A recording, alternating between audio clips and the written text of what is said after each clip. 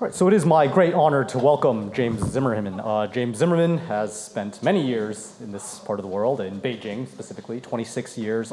He is a lawyer by profession, but he is here to present his most recent book, which I spent the weekend reading and must admit it is really quite a rollicking read.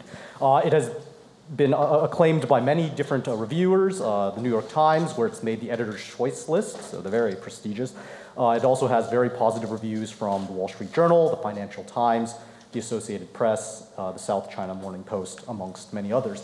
And perhaps as a measure of how successful this book has been, I believe there are talks about making a film adaptation, so very successful. And so without further ado, I will hand it over to James to talk a bit about the book, and then I'll moderate a bit of a discussion, and we'll have a Q&A session at the end. Thank you, Nathan. It's a great pleasure to be here, a great honor to be here, and I appreciate the opportunity to talk about the Peking Express story. Before I begin, as was mentioned, it's China's Great Train Robbery of 1923. You may have the thought thinking, well, does this have a Macau connection? And as far as I know, no. But it does have a Portugal connection. And I'll go into details on that as how the Portuguese government was involved in the matter. And it's something that was really impacted both China as well as a number of foreigners that were living and working in China at the time. But just in a nutshell about the story, 1923 was a horrible time for China. It was what we call the warlord era. You know, when the Qing dynasty fell in 1911, 1912, there was warlord after warlord that came into power. And it was like a revolving door of leaders. And China was not unified. I mean, there was warlords throughout the country, and not just at regional levels, but at the municipal levels and so forth. So you had warlords everywhere. And it was a constant process of a lot of wars going on, where one warlord would be fighting another warlord to take over, whatever, for territorial gains or whatever, to control whatever part of the countryside they were in. In the process of all these battles and wars, you would find situations where there was a lot of soldiers who were basically disbanded. All right, and they were usually men that were armed, but had no jobs and really no place to go. And rather than dealing with the situation, the warlords that prevailed, rather than disarming them and giving them, jobs and food and so forth, basically they engaged in bandit suppression campaigns. So they thought that it's better just to wipe them out than to try to resolve the issues. So you had in the early 20s, there was millions of men roaming the countryside, looking for work, looking for food. In southern Shandong, there was a gentleman by the name of Sun Maior, who was he was an officer in a local militia. And he was one of those disbanded soldiers, and he had 700 men, and they were just looking to go home, and rather than supporting his efforts just to go home and be disarmed, the provincial warlord in Shandong province, who did not like Sun Maior, wanted to crush him and basically wipe out his men, and to send a message to Sun Maior. The warlord in power basically executed his brother, decapitated his head, and he hung the brother's head, at a railway station in southern Shandong as a message to Sun Maior that he was not welcome to go home. So Sun Maior decided that he had had enough, and he was going to make a political statement. And that was that the warlords and the central government needed to do more to support those disbanded soldiers, to do away with the warlord systems. He had a whole social agenda, and so he was, made a decision that he was going to derail the Peking Express. Now, the Peking Express is was a train between Shanghai, and Peking in Beijing. China took a long, long time to warm up to the ideas of the railroads. Backing up a bit, in 1876 was the first railroad that China had, and it was a 10-mile track from the city of Shanghai to the port of Wusong. Now it took years to build this rail line, and then it only operated for 1 year. And the Chinese government, the Qing government at the time, made a decision that they were going to tear up the track and basically throw it in the ocean. So China's initial, experience with railroads was not great. Now fast forward to 1900, around the time of the Boxer Rebellion, China only had about 10, 20 miles of usable track. Now in comparison, the United States had 192,000 miles of track across the country, servicing every, pioneer town, in the country. Europe was the same. There was railroads were being built everywhere. So in 1900, China was really way, way behind the times, actually in another world. So the Qing government, after the Boxer Rebellion, decided, they started to warm up to the ideas of building railroads. And they had no money, they had no technology, so they welcomed a number of foreign countries as well as foreign companies and foreign banks to come in and help build the railroad. Now by 1920, there was about 5,000 miles of track that had been built. And they realized, and after the Qing government fell, they realized that this was the railroads was a way to unify the country. And it was not just to drive commerce or to trade or tourism, but it was to unify the country. So in 1923, in January of 1923, they launched the express trains. And what that was, the express trains were, top-notch technology of the day. Chinese government had invested a substantial amount of money bringing in locomotives from all over the world, and passenger carriages, that were considered to be technological marvels. And why? Because the carriages were all steel, all right? Before there was all steel carriages, most carriages were made of wood. And the problem with wood is if there's a collision, they have what's called telescoping. One car goes on top of another, and the fatality rate is very high. And, there's the concerns about fires as well. So to have all steel construction was a big deal. So the Chinese government had spent a lot of money. And they had started to promote tourism in a way that they'd never seen before. So the express trains were going to drive the commerce and trade, moving people from Shanghai to Peking and other points across the country. Now, before the trains, to go from Shanghai to Peking was a 5-day journey. All right, now that, that is depending on the weather too.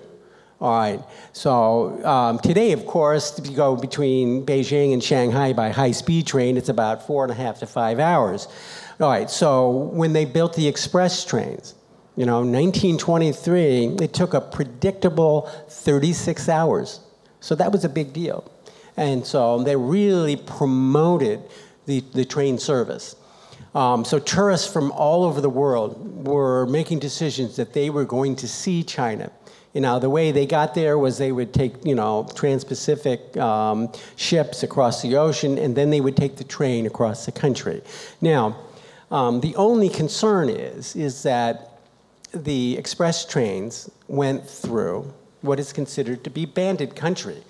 So right through where Sun Miao and a lot of other of these bandit leaders were. So you have to imagine yourself, at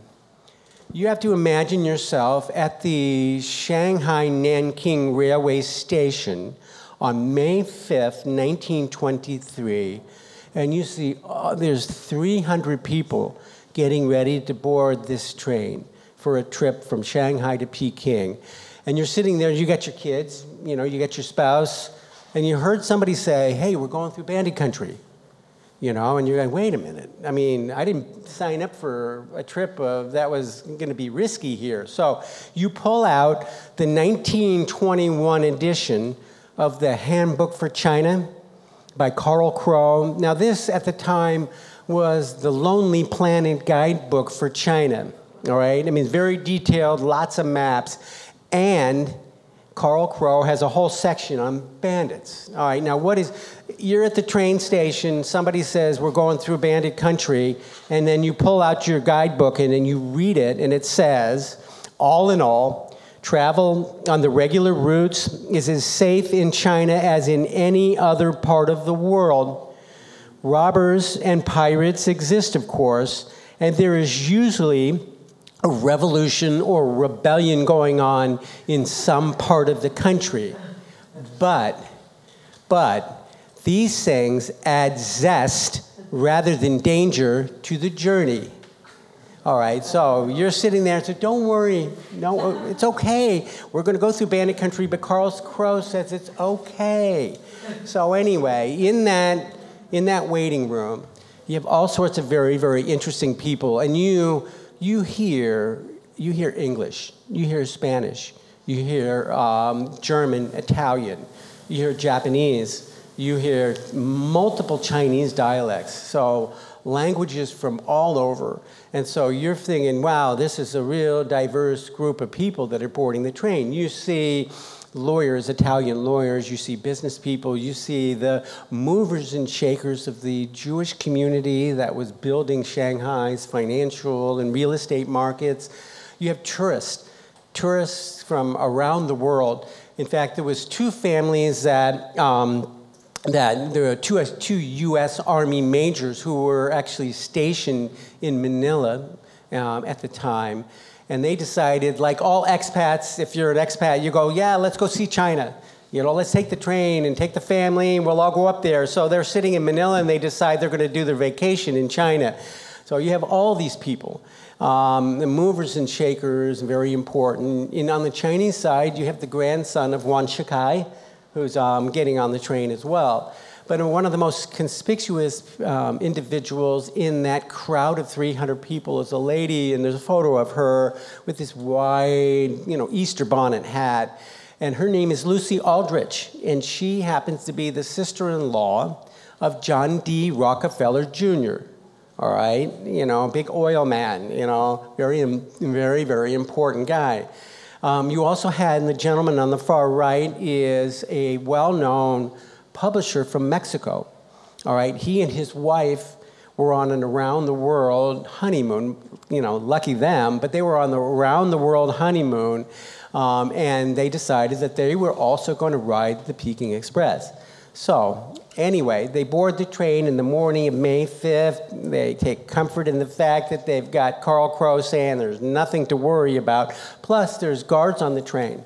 And there's also, the trains are guarded by the railway police, supposedly. And we'll get to that in just a second. So, the bandits, all right, interesting group on their own. They, as I mentioned, most of them, including the leader, was Su Miao, was a disbanded soldier. But there was also people with a broad range of backgrounds. And after World War I, or actually during World War I, China was not involved with the war, but they supplied workers. In Shandong province, where this happened, they had provided over 200,000 men to go to Europe to support the efforts of the French in the British armies. And now what they did, the 200,000 men, when they got to Europe, they learned about modern weapons, but for the most part, they were digging trenches and digging graves.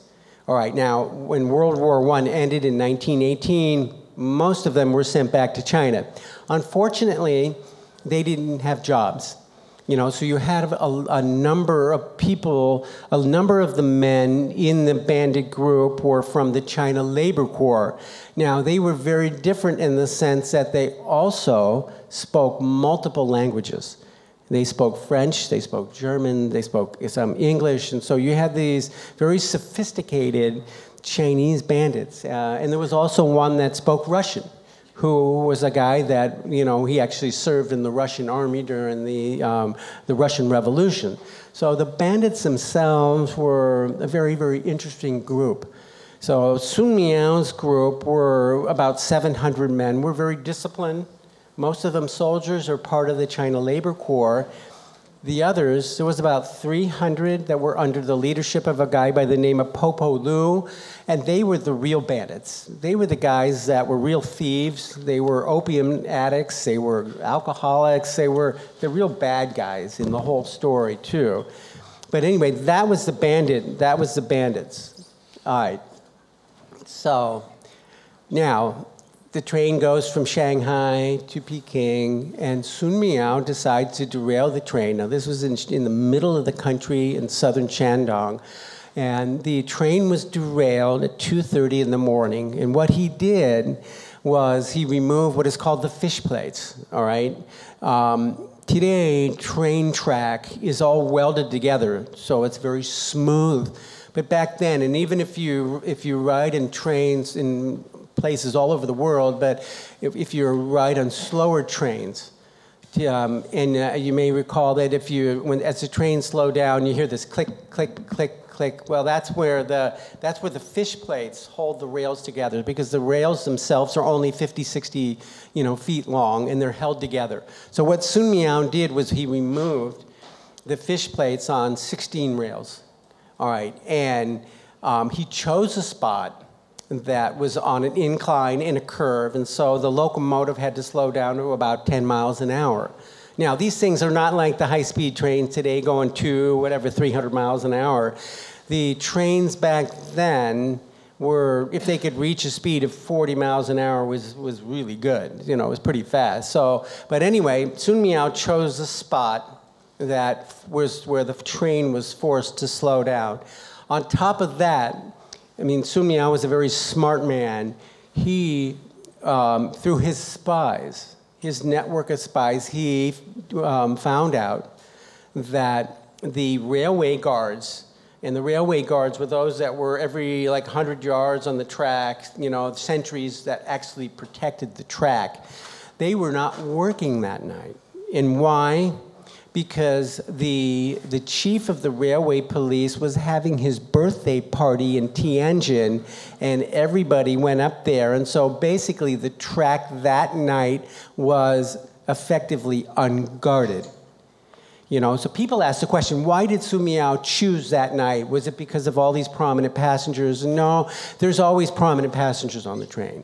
But he chose because of the rail track was unguarded. So this happened. Now, 1,000 bandits attack the train, and they take 75 Chinese, high-wealth Chinese from the first and second class cars, and 25 foreigners hostage, and start trekking across the countryside. They go a total of 34 miles, and they stop at different locations while the Chinese army is in pursuit. And it lasted for 6 weeks. So, and there's a lot of people involved in helping with the negotiations, including the governments for the hostages from various countries. Now, the role of Portugal, is that the minister, the ambassador at the time, his name is Jose de Freitas, if I say that right. So he is he was the senior diplomat. He started in China in 1891 and had been there longest. So even back then, most countries would send their ministers for maybe 3 years, maybe 2 years. So there was a constant rotation. So the Portuguese minister had been there a long time. He was fluent in Chinese. He knew everyone. His role was he basically represented all of the foreign diplomatic corps. All right, his job was to go into to the state council and say what's going on now. He got very, very frustrated during negotiations because the Chinese the central government had very little information, and then they had no solution. They had no plan on how to solve it. And so he got extremely frustrated. And one of the scenes in the story is he just walked in unannounced at a state council meeting, all right? And he basically barged in, all right? And here's a guy speaking fluent Chinese, and they're saying, take a seat. Would you like some tea? And he said, I'm not sitting down until you get the foreign hostages released. So his role was really in putting a lot of pressure on the Chinese government to do something. So that's Portugal's involvement in the story. Now, the actual diplomats that were on the scene during the negotiations, they were there representing the countries that had most of the hostages. And, there was someone from Italy, from France, from Britain, as well as the United States. The couple from Mexico, and Mexico did not have anybody in the country at the time, and so their interests were represented by the U.S. So you had all of these, diplomats, and you had Catholic priests, you have Presbyterian missionaries, a lot of people trying to get involved and support and help. Now, what happened, I'm not going to give the whole story totally away, but, before I get to that, the correspondence. Word got around the world very, very fast. And part of that is because there was a lot of journalists that were actually on the train, all right? And some of those journalists became hostages. Some of them escaped, and some actually were on the train the next day, so they actually were on the scene. The journalists did an amazing job. I think back then there's no satellites, there's no internets. The way the word gets around the world, is by undersea cable, by telegram. And in the best example of how the word got around the world is that John D. Rockefeller Jr. was working in his garden in what's called Seal Harbor, Maine, on the morning of May 6, 1923, just enjoying a beautiful spring day. And then a reporter came up to him and said, do you have a comment about the fact that your sister-in-law has been taken hostage by Chinese bandits in the middle of nowhere of China? Rockefeller said, I don't believe that. Part of it is because he runs what's called Standard Oil Company of New York, which has offices all over China. He said, I would have heard about it. So he basically was dismissive of the journalists, all right? But he got on the phone with the U.S. Secretary of State and said, what's going on in China? Secretary of State says, I have no idea. But then they started saying cable after cable after cable, and sure enough, his sister-in-law was held hostage by Chinese bandits. So the reporters did a fabulous job at getting the word out, and for a period of 6 weeks, this was in the front news everywhere. All right, so it ended up being a 37-day hostage crisis. Most of it was at this mountain in the corner called Pazuku Mountain, and if you've been to Shandong, this part of Shandong is where Taishan is. Taishan is a very mystical, considered magical, religious, it's considered like the Holy Land of China. This mountain, called Pazuku Mountain, is actually the poor man's Taishan. All right, and for 4 centuries was a bandit stronghold.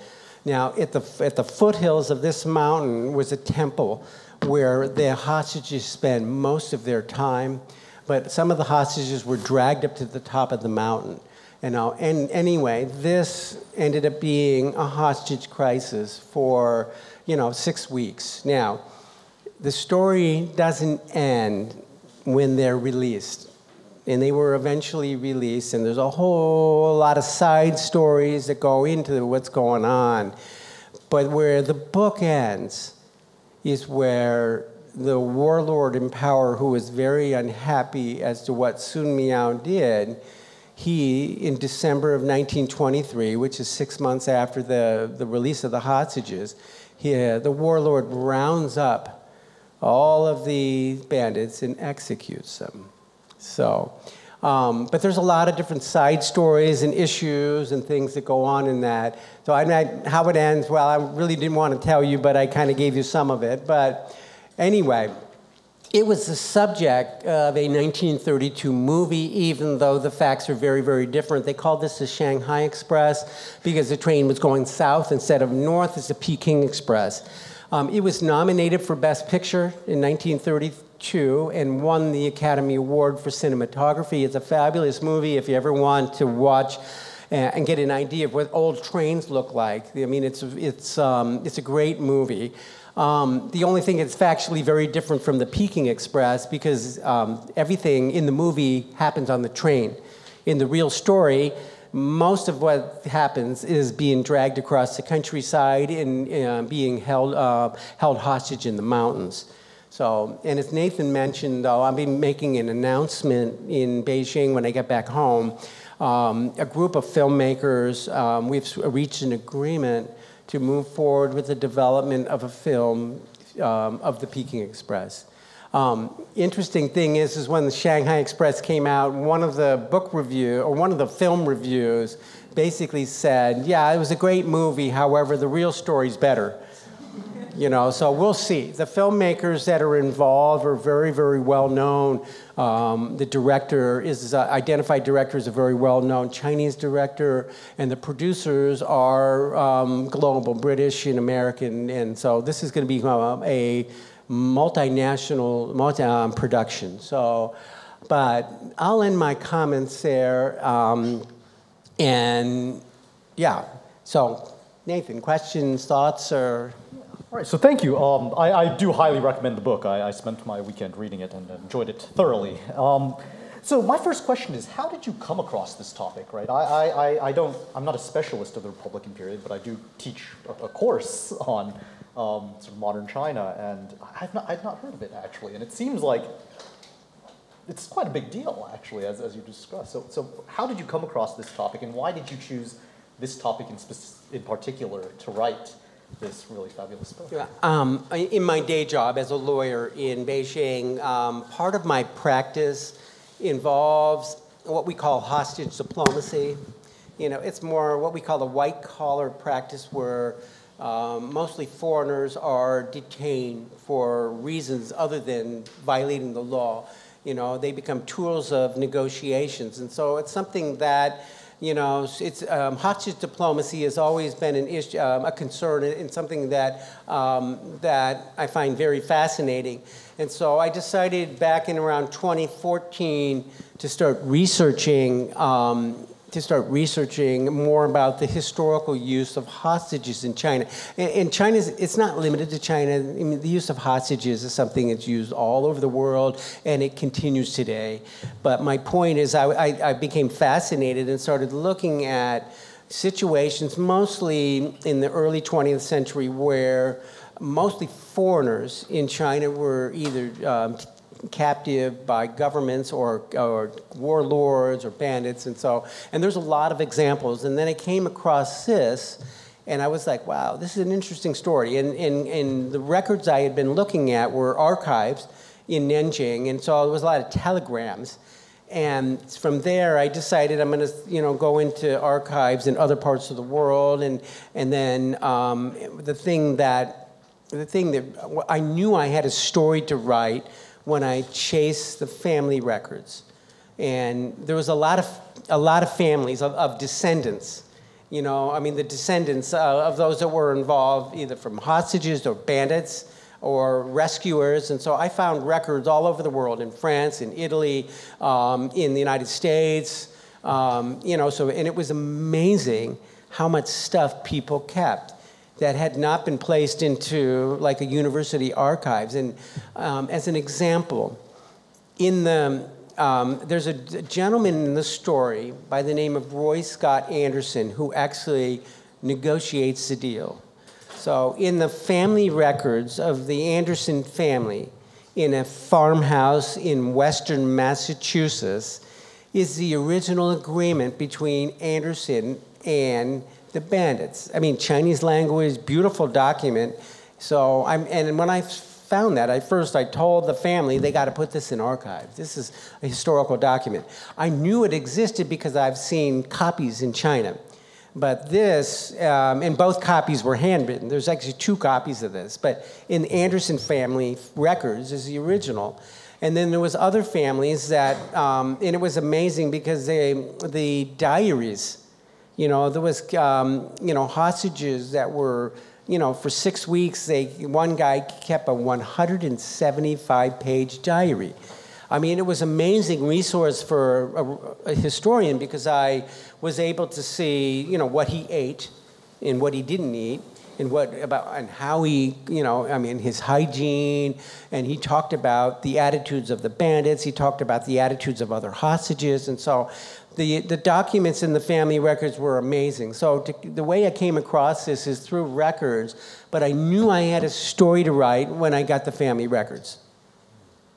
Right, and as an historian, I went first to the footnotes, or the endnotes, and very impressed. You're working with documents from really all over the world, from archives, but also personal collections. And so the other question I have is, you tell a very compelling narrative, and it's very well written, very well constructed. I think all the praise that you have from various reviewers is deserved. And so I'm curious, given the sheer amount of material you dealt with, how did you come up with the narrative that you did? How do you choose which accounts to perhaps include, which accounts to prioritize and deprioritize? And what did you come up, I mean, this is a very sensational story, right? And so did you come across sort of false information, and how did you sort of deal with that? It took a long time because, I mean, I started this in 2015 and finally finished the manuscripts in 2019 and then went through an editorial process. But, I mean, I had thousands and thousands and thousands of pages. I mean, there was, in the personal files, the family files, there was letters, you know, and there was diaries and all sorts of things. And you have to make a decision what to include and what not. Now, the manuscript, the original manuscript was over 600 pages, all right? And the publisher said, you know, it's got to go down to like 325, 330. I mean, that's the way, you know, they deal with these kinds of, you know, stories. It's, you know, they don't want this to be like War and Peace. I mean, something that's like this thick. It's not going to sell, or it's not going to be interesting. People get lost in it. So it has to read really fast. And so I had to narrow down the number of characters, you know, because even like when the train robbery occurred, there's a lot of people that escaped, you know, but I mean, I can't talk about 20 people and how they escaped because it's still the same thing. They jumped off the train, they ran through the fields. All right, so I had to narrow it down and talk about 2 or 3 that escaped. So it was a process of deciding what goes in the story and what not to keep the narrative moving quickly. And so that, you know, is a decision that, you know, the writer makes to tighten things up. But pretty much, you know, that's a very detailed process in review. Otherwise, if this book was 600 pages, it would be, I wouldn't say it'd be more academic, but it would be more of a history lesson. That was the other issue, is the publisher said, look, you know, the history lesson's wonderful, but put a lot of it in the footnotes, you know, the details on the history. So try to move the story as quick as you can. So you mentioned this cast of characters, and there is a very wide cast of characters of all different nationalities: Chinese, American, Italian, French, Spanish, right? A Portuguese diplomat. Yeah. Did you have a favorite going through, or did you find any surprises going through? Because, yeah, there are this is a very international incident that involves diplomats, journalists, financiers, you know, well-heeled as well. So yeah, did you have a favorite character, or one that you related to most in this process? Oh yeah, my favorite character is the Chinese bandit, Sun Maior. I mean, by far, because, you know, he was, I mean, he had an agenda. And he, I mean, I think he was actually suffering inside, you know, and and just so you know, I actually met his grandnephew, all right? So his grandnephew is late 70s, all right? Obviously was not around in 1923, and so my questions to his grandnephew were, you know, what were the stories, the family stories that you heard about Sun Maior? And he said he was a man of the people. I mean, he really felt strongly about protecting his men, his 700 men. He was very charismatic. He was very well liked, you know. But it was very interesting in meeting the grandnephew and hearing the views that he heard in the family, you know, that had passed down, you know, through the generations. And so, to answer your question, clearly was Sun Miao. And even, it's funny, the discussions with the director and the producers that I've been talking with, they're like, that's going to be a great character. Because, I mean, whoever is in that role is going to have a really good time. Now, there's other characters too, you know, but am I rooting for anyone at any time? I mean, I would say that there's several. I mean, the role of the Catholic priest, you know, I mean, in trying to resolve and negotiate things. I mean, he was a phenomenal person. I mean, there's also characters that I didn't like, and part of that was because in their own writings, you know, you see a lot of racism and things like that. And I'm, to try to be objective as a historian, you got to look at the times, of course, and all of that. But you can't help by human nature saying, I don't really like this guy. He's really kind of, you know, there's something not right about him. And that includes some of the hostages were really racist, you know. But overall, I mean, there's people that are likable. And then even with Rockefeller's sister-in-law, in the beginning of this, her 4-day, she wasn't released, she actually was abandoned. But her time, you know, in the beginning, when she's on the train, she's very aristocratic, very arrogant, very almost like nasty, and basically telling the bandits to go away and all that. And then as she is basically rescued by these poor villagers that have no food, no nothing, and the kids you can see are all scarred by smallpox and everything.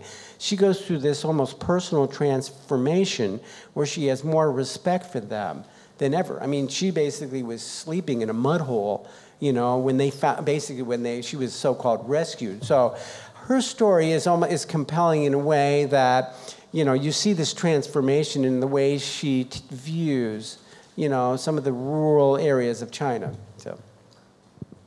Thank you. And finally, did you have any big surprises that you came across as you're working with or preparing this work? Any particular surprises? Yeah, I mean, when you're reading thousands and thousands of pages and a lot of media reports and things, there's things that, you know, surprise you that, and some of it is you can't prove it, and you wonder if it should be part of the story or not. And one of the things that I was unable to prove, and I really didn't even mention this in the story, but there was comments in the government records that the bandits got the idea of derailing the train from watching an American movie. I'm like, well, I mean, where's the cinema? I mean, there's cinemas in 1923. There's movie cinemas in Shanghai, in Tianjin, but really, and so I mean, when you read this, you can't prove it. So that was a surprise. But I think the biggest surprise for me was seeing how these families had maintained records that were just incredible. This one family had a blanket from the train, you know, and it's a beautiful blanket, a knife from one of the bandits. I mean, just all these artifacts, coats that they got, it was a gift, you know. And because some of the hostages were actually children, you know, the bandits gifted things to the children, and so the children have kept it, you know, their entire lives. The other thing that was a surprise in communicating with the descendants, some of them came to China. You know, and one of the hostages, the granddaughter, came twice, and we climbed up to the top of the mountain. Another one was, and I didn't even locate him, I was trying to find him, but the Presbyterian missionary that was, he was involved, but in the book itself, it's only mentioned in a footnote. And he was a Presbyterian missionary that provided food and provided some support, but he played a very, very minor role. But after the book came out, the grandson, who's in his mid-80s, contacted me, you know, and he said, hey, my grandfather was part of the story. And so he said, I'd like to come to China and retrace his steps. And so in October, I took him back to the Presbyterian mission. that's still in operation is a Christian church in China. And the whole church council was there just to meet the grandson of the guy that founded the mission back in the 20s. So, I mean, in terms of a surprise for me as a writer, is all of the stuff that comes with it. And it's just in the research process, meeting the families, and then after the fact, you know, people contacting me that says, hey, my grandfather or my great uncle were part of that story. So. Thank you. Well, I could talk with you all day, but I think it's unfair to the audience to have them listen. So if anyone has any questions, perhaps we can take some questions from the audience. I think someone will hand you a microphone in a little bit.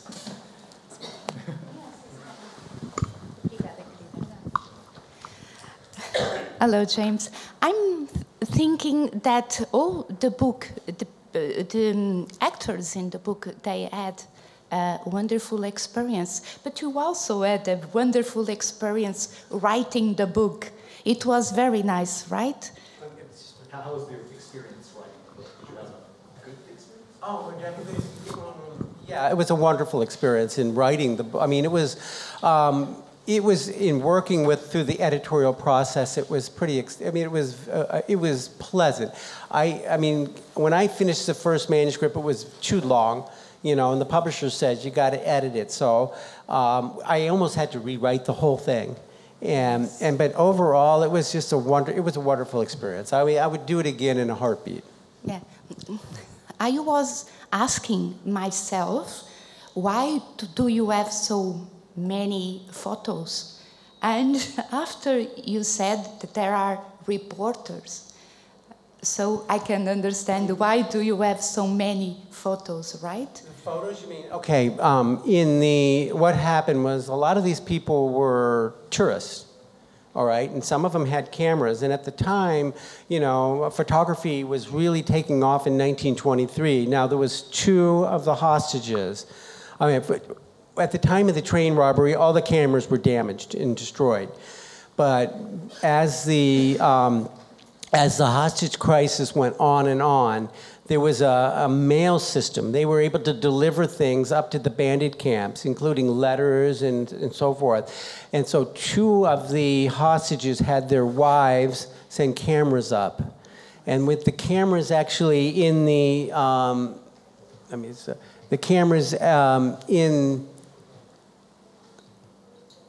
cameras up at the bandit camps, like in the top left corner, in the middle, those were all taken at the temples. And so those cameras were the ones that were smuggled up. And in multiple families, there was so many photos that had never actually, some of these had never been ever published. And that was, so you know, in the book, I have 24 photos. And on the website, there's more, because I could put more up without, you know, the publishers just only wanted to limit it to 24. But yeah, the photos come from the 2 of the hostages. And so there's and that's what's like, the photo in the middle at the bottom is, you know, that was taken by one of the hostages, and you can see the guy in the front was actually a Chinese hostage, and then to his left is one of the bandits. So there's a number of bandits around him, you know. And so the bandits themselves were like posing. In the top left, that is the final 8 hostages. And the guy that took the photo's not in it, you know, but that's the final 8. And what happened in the end of the story is that the bandits actually wanted to keep a couple, you know, for security purposes, but they all decided we're not going until we all go. So, and by that, in that group is 4 nations represented. I have 2 more quick questions, okay? 2 more. What part of the book is fiction? Oh, good question. 0. Now, the thing is, I've asked that question. I mean, people have asked me, did you take what we call literary license? And I said, no. A part of it is I didn't have to, because I had so much to work with. A lot. In addition to all of the documents, the narrative comes from the letters or comes from the diaries. It comes from the media reports. I mean, the correspondents were there writing every single day. So I didn't feel like I needed to make anything up. Now, I've also climbed that mountain. I mean, I've been there. I've been there a dozen times. I've actually hiked from the bottom up 3 times, you know. And there is, you can't really see it, but there's a cable car that goes up to on the side, and it kind of doesn't work all the time, you know. So, you know, I've climbed it 3 times. That's enough for me. So I want to go when the cable car is working, but you never know if it's working or not. So, but anyway, going to the site is important because you've got to, when you write a nonfiction historical narrative, which is not fiction, it has to be true, but in order to do that, you really need to experience what these people went through. And I can tell you that the temples are in almost the same condition they were today as in 1923. In fact, there's a tree that is over like 1,200 years old that is still in that courtyard, in that temple. And the hostages, as well as the bandits, slept under that tree. And I've been there so many times, and I would sit there and just look at the tree and just imagine what these people went through. So to answer your question, I mean, I didn't need to make anything up. I didn't, and that's a good thing. Because this is 100% true. The last one, sorry. You still have a lot of material, right? You still have a lot of material you didn't use in the book. Are you going to write another one? So you have a lot of material that you did, a lot of stuff didn't make it into the book. Oh yeah. I mean, there was, if you compare the 600-page manuscript to the 320, I basically had to cut it in half. I mean, and again, part of that was, you know, I mean, when the train robbery took place, there were people that escaped, you know, and the editors said, okay, we get it. People jumped off the train, ran in the cornfields. How many times do you need to say that? So there are some characters that are, what I had to do is I had to put them in the footnotes, you know, because without repeating what a lot of other people did, you know. So there's a lot of materials that that has had to be removed, only because it doesn't disrupt the story. The story is still there. I mean, from beginning to end, the story is there, but removing things did not. Doesn't really change the story in any way. But but just out of necessity, there's certain things that you have to make a decision that don't go in. And also certain details on history, because again, if you want to know more about a specific incident, you know, historical incident, a lot of it's in the footnotes, you know, but in the footnotes I refer people on to other materials that they can look at. So, but that's a process of when you write a nonfiction historical narrative, that the audience is also not academics, so. 40 pages of notes. What? Of 300-page books, more than 10%. It's very thoroughly researched. So what was the long-term political impact of the event, and how might it have affected, through Miss Aldridge, the Rockefeller operations in China? I heard part of it. Just so you know, it's not you, it's me. It's an echo here. Yes. So that affects me. So I'm going to have Nathan help me with the question. Okay. So what were the long-term impacts of the event? Political impacts. Good question. Right after the hostages were released, there was a coup.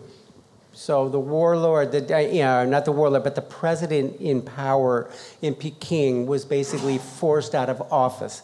And he was viewed as being it was not effective.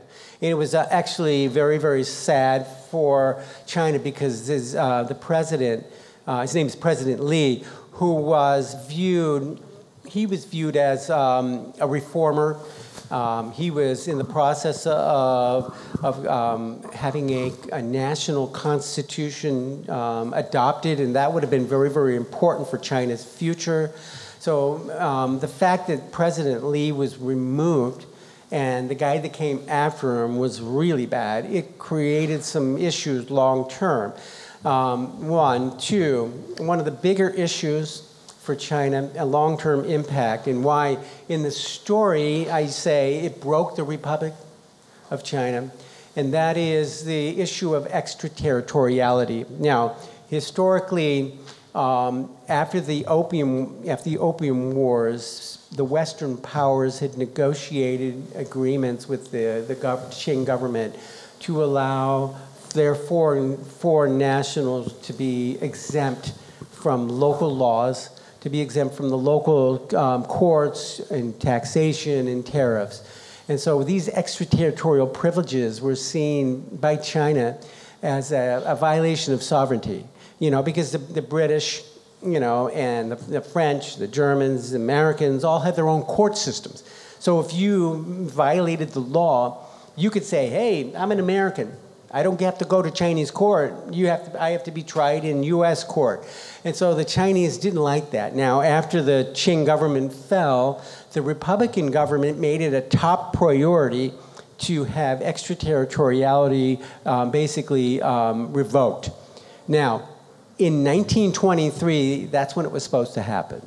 And they actually had a commission set up for November of 1923 to talk to all the foreign governments and say, revoke extraterritoriality. All foreigners must be subject to Chinese law, Chinese courts, Chinese taxation. Now, this incident, called the Lincheng incident, was resolved in June of 1923. What happened was the foreign government said, we're not revoking extraterritoriality because you can't run your government. We can't trust your government. And the government doesn't know how to manage the country. So for the sake of protecting the foreigners, we're going to keep extraterritoriality. Now, extraterritoriality existed another 20 years and was not until World War II when it was actually revoked. The problem with that is it actually weakened the Republican government and strengthened the Communist Party. It became a talking point for Mao. They said the imperialists remain, they still have their extraterritoriality. And Mao himself brought up what's called the Lincheng incident, in a speech 2 years after it happened. And he said, this was just an example of the poor, starving peasants fighting back against the warlords. So the long-term impact, in addition to the fact that President Lee was removed from office and brought in more of the same revolving door of incompetent warlords, but it also significantly weakened the Republican government, as well as it strengthened the party to move forward and really strengthen them. Now, Chiang Kai-shek came in and basically tried to reunite the country in 1927, but then a lot of other circumstances happened, like the invasion of Japan or by the Japanese and so forth. But the incident did trigger a number of issues that had a long-term impact. The other question was, did Lucy Aldrich's kidnapping affect Rockefeller operations? Oh, okay. Was that the question? That was the second question. Okay. Now, it didn't impact what they call Saccone operations. The key thing is that the bandits had no idea who she was, and she didn't tell them. And the fact that they didn't know was probably a good thing. Rockefeller, his sister-in-law was basically abandoned.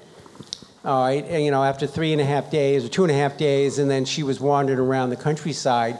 But she was abandoned because she was kind of slowing everybody down. As they marched across the countryside, she was kind of difficult. And the bandits were like, for those that are slowing things down, either abandon them or shoot them. And a lot of the Chinese captives were shot if they were slowing down. But for her, she was basically abandoned. Now, then, since she got away, Saccone basically, and Rockefeller kind of backed off and didn't have to do anything, but there was no real impact. But Rockefeller himself, because he had significant investments in China, he also basically founded the first, modern medical school in Beijing. I mean, he still was committed to the country, to helping to modernize China.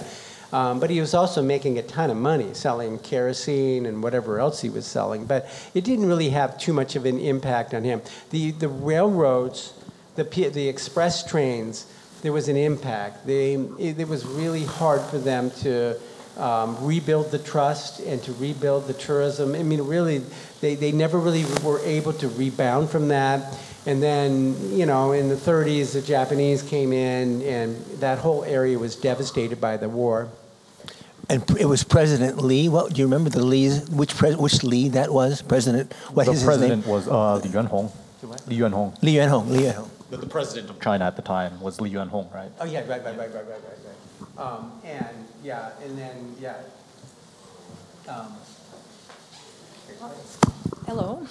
Hello, James. My name is Sofia Linhares, and I'd like to ask you, as writer and as lawyer, do you feel that is still today a political sensitive subject, this one?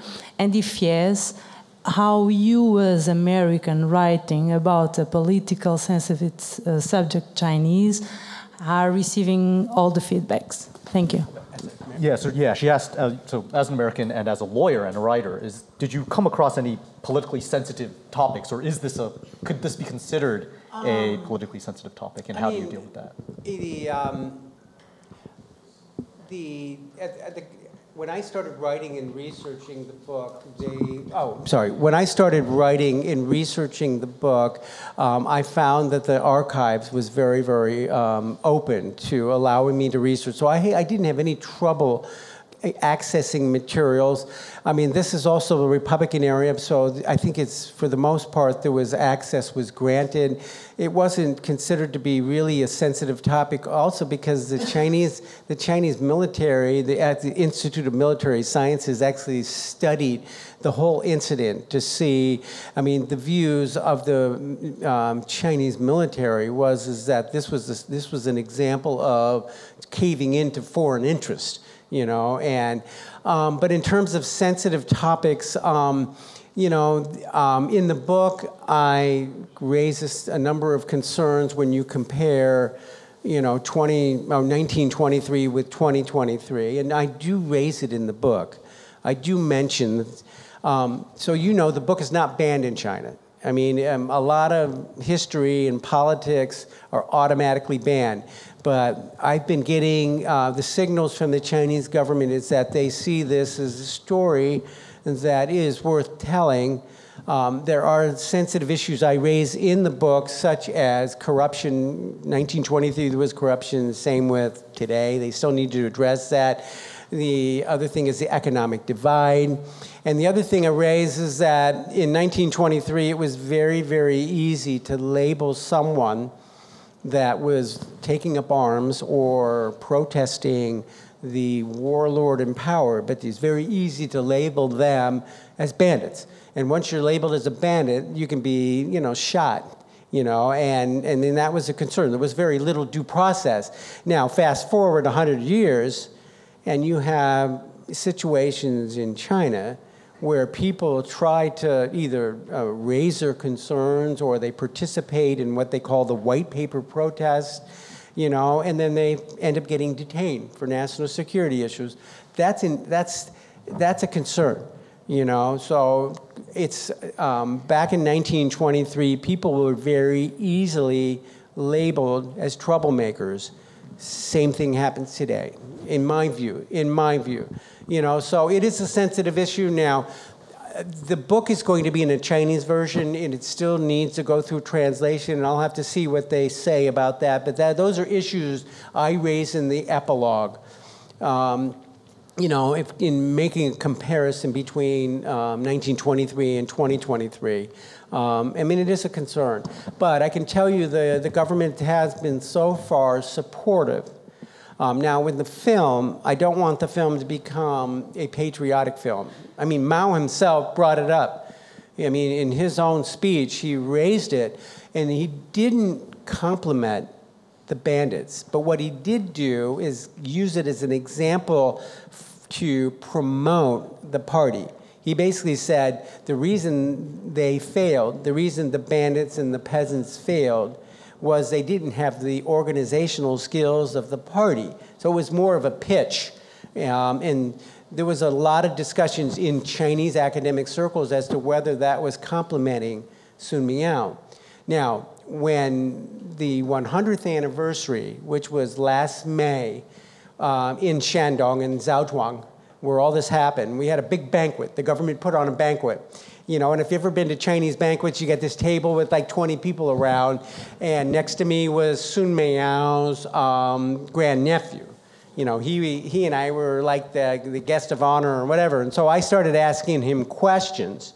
The same questions I asked before was, what did you, what you heard in the family about your uncle and so forth. But I also asked the question publicly. I said, do you consider your uncle to be a hero? And now the moment that question was asked, the three government officials around the table were like, because actually, in order to be considered a hero under China, in mainland China, it's a whole different process. And so the way the government officially views Sun Miao is, I feel that they don't see him as a hero because people were killed. I mean, there were people that were killed in this incident. But they look at him as more of a person that, had, he was a little misguided, but he had everything in his heart right, was right. So, I mean, but I can tell you, and the government is generally supportive, and part of that is that they do want this to be made into a film and also to drive tourism, because this is this mountain is a wonderful place to go. It's incredible, and a lot of the architecture that was in existence in 1923 exists. So they are very supportive, at least at this time. We'll have to see as we move forward, but there's sensitivities you have to be concerned about, and the book even has some sensitive issues raised about like being troublemakers and lack of due process and so forth. But so far that has not led to the banning of the book and all. Now I would welcome you to visit the website, and actually you can communicate and send me notes, and if you have any comments, you can communicate through the website. The website is the Peking Express. You have to put the in. If you don't put the in, you'll get a restaurant in Chicago or something.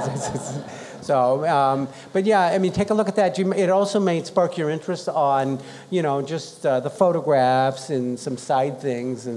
But yeah, I'm happy to, if anybody has any questions or comments on that, just happy to communicate with you on the story. But anyway.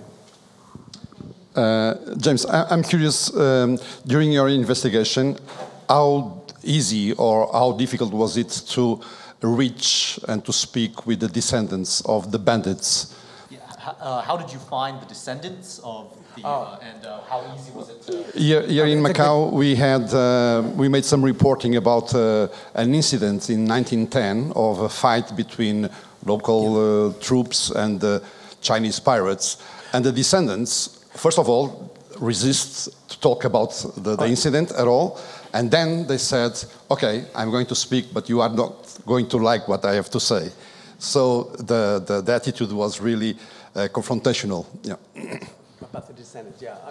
I was able to, actually the internet is a beautiful tool for tracking people, and if you're able to, the more unique the name is, the easier it is.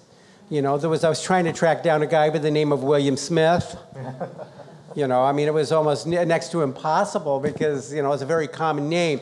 But through the internet, I was able to track down a lot of the families, and I didn't get all of them. And so I was able to track down a lot of them that had a lot of resources. Now, for the bandits, those I relied upon going through the local university, Zhaozhuang University, and also the local government. the Tourism Bureau, as well as they have a Cultural Relics and History Bureau, went through them to help me track down, you know, those that were descendants of the bandits. But there's, I mean, some people, they just could not either, you know, their families died off and there was no descendants, or, you know, or their records just, you know, you could never find. Some of them I just got lost to history. I was able to locate several descendants that didn't even keep records, but they had a few photographs, but others had boxes and boxes of stuff, you know, but it was a process. It took a lot of time. And I could have stopped at all the records that I got just in archives, but I'm glad I chased the descendants because that really made a difference in the story. So, did I answer the question? Yeah, and maybe what was the attitude that?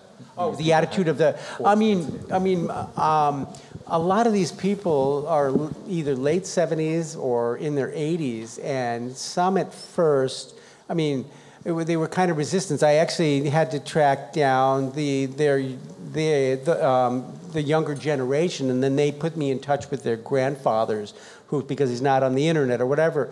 But several of them question, you know, why after 100 years is somebody chasing this family story? So, and there was a few of them that were very, very surprised.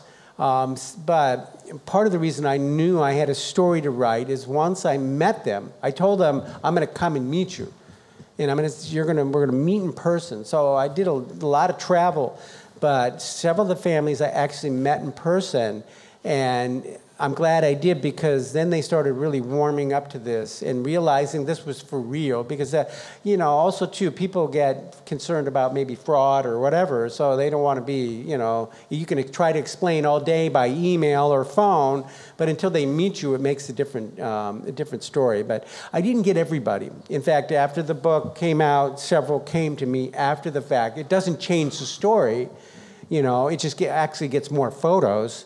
But overall, it was a good experience. The reactions were good, and people were very generous with their time. And interesting, the fun thing is in some of the book talks, you know, I invited the families to attend, and they were like rock stars, you know, because they'd be able to talk separately from me. But you have a descendant here talking about the stories that my grandfather told. You know, when I was a kid, I would talk about the bandits in his time with the bandits. So it was pretty amazing to have them as part of the book talks. And so I did that in probably 4 or 5 cities in the U.S. I brought in, you know, some of the descendants. One of the things I want to do, and I haven't done it yet, was to do like a Zoom call, and of all of the descendants, including the, you know, the bandits, you know, the descendants of the bandits, and do like a Zoom call and get everybody together. But it's kind of hard to do because some of these people don't use Zoom, you know. But anyway, overall the reaction has been very, you know, very, very positive. I'm interested in the role of the correspondents, the media, so to speak, and the relative immediacy of information about the hostages. So you mentioned that there was a letter system as the hostage situation dragged out. Were the correspondents with the hostages? And if they were, did the bandits use them to present their side of the story as well? So the question is about the media and the role of the media. How did the media get information? Did they communicate with the bandits? And so how did the story unfold? That's a very, very good question.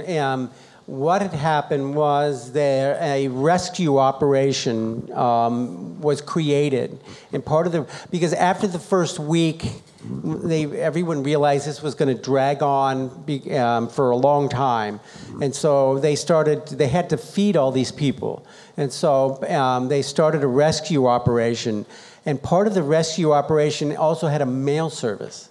You know, and you know, the hostages would say, I want books, I want magazines, and they were sending letters back and forth. And so the correspondents actually were communicating with some of the hostages and the bandits, You know, they were riding back and forth. So there was, between the bandit camp and where this rescue operation took place, let me see if I can find it.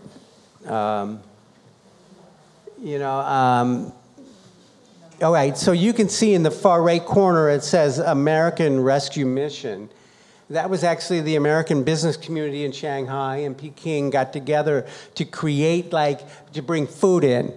In fact, the guy that wrote this story and said it all adds zest to the journey, he's the guy in the photo. He's the one that managed the rescue operation. But to answer your question, the text or the substance that went into the stories of all these journalists was actually from the bandit camps, from the hostages. They were sending letters every single day, and if you look at the top middle photo, it was what they called the Coolie Express. It's not politically correct, but that's a bag of mail.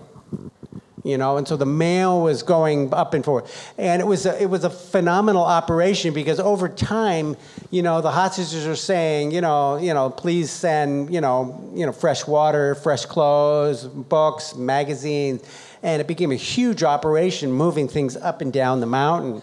I mean, it was these guys, these workers were walking a total of then it was 12 miles. It was 12 miles. And then 24 miles round trip. There's no road to the bandit camp. It's like a path, So they were bringing mail up every day, and so that's how the correspondents got all the news. But the Chinese government at the time was like, we don't want any more bad stories, and so they were trying to stop all that. But for the most part, a lot of the substance of the articles came directly from the bandit camps, from the hostages themselves that were writing letters. Can I just follow that up? I'd just like to follow that up then to ask, in no sense then the bandits were getting their side out through this correspondence. It was the rescue operation and the hostages that were able to communicate? Yeah, so were the bandits able to sort of tell their side of the story through this correspondence, or not really? They definitely did. They told their side of the story by and through the hostages, as well as in communicating with the negotiators, and the negotiators were actually, going up to the bandit camp and talking with them. So the bandits did, and the bandits actually released a number of proclamations as to what they wanted and all. And it wasn't ransom. It wasn't an economic issue. What they really wanted the warlords out, of the region. They wanted to be reinstated to the army. They wanted their back pay, But they were definitely, there was a lot of communications with the bandits as well. So, and the reporters were on the scene. The reporters were there at this location, which is actually where the rescue operation took place, was actually a mining company, which still exists today. And the building is still there. Exactly where all this took place is still in existence. And I believe there's photos on the website where you can actually see the building. But that it's a mining compound where all of the rescuers and fixers showed up, and the correspondents were there as well. The mining company had the only telegraph station in the whole region. So they was able to send things out by telegraph right, from on site. All right, well, I'm told that we have to wrap up, but please everyone join me in thanking once again James Zimmerman for a very